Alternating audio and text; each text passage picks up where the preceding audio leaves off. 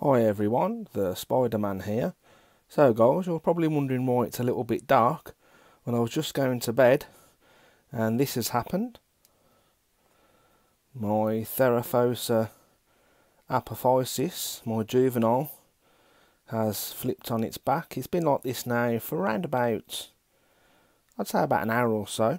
The abdomen was looking very dark, so I knew it was going to flip over very soon. I tried to give it a feed this morning and it decided to walk away from its meal, so it's around about 11:45 on the night here, so I'm going to leave him alone and let him continue his molt, and we'll see what he looks like in the morning.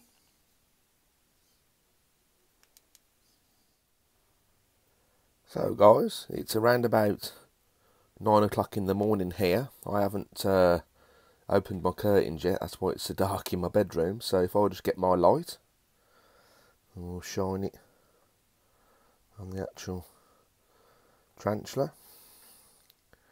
And there he is, guys.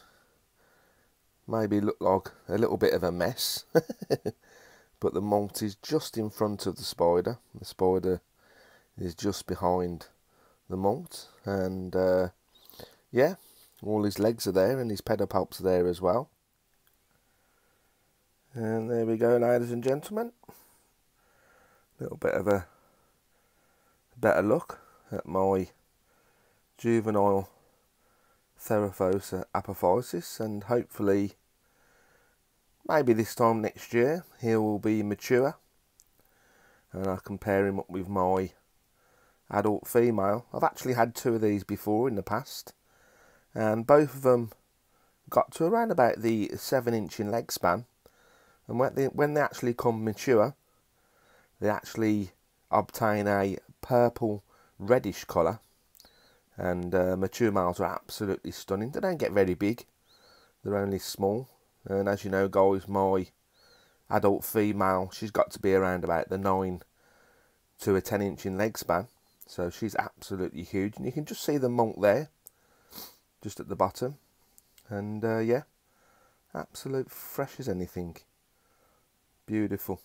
It still astonishes me to this day that the amount of size they put on from each molt. They can obtain at least an inch and a half molt after a length, I should say, about an inch and a half in length each time they molt.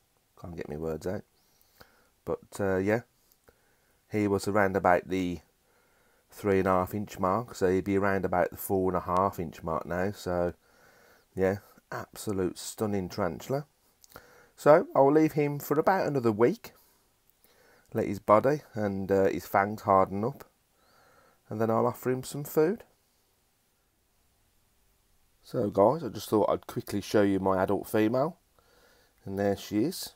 Like I said, 9-10 inch leg span, and that enclosure needs spraying again. I must spray this enclosure at least 3 times a week. But yeah, sometimes it is best to get a jug of water and just pour it on the substrate or on the sphagnum moss. But yeah, she's doing okay. I reckon that she's going to molt in the next probably 6 months or so, because her bald spot on her abdomen's going a little bit brown. So she usually molts about once every 2 years. So it's been nearly 2 years in January 2021. It'll be 2 years since she molted, so yeah, and she's doing absolutely fantastic. So guys, I think I'll leave him alone now, and like I said, I'll leave the molt in there for a couple of days. I'll probably take it out Monday or Tuesday, and I've just filled up the water dish up as well. So yeah, fantastic species, and I hope you enjoyed this video, ladies and gentlemen, and thanks for watching everyone.